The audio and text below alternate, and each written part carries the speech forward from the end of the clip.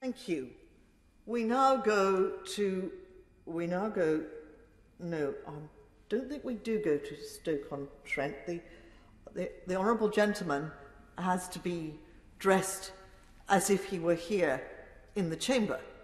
So we will not go to Stoke-on-Trent. We will try to come back to Mr. Gullis in due course.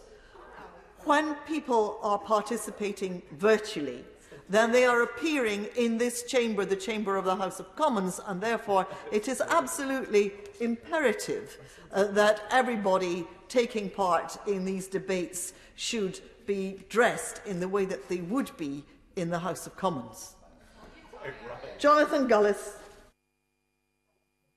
Madam Deputy Speaker, the jacket is now on. Apologies.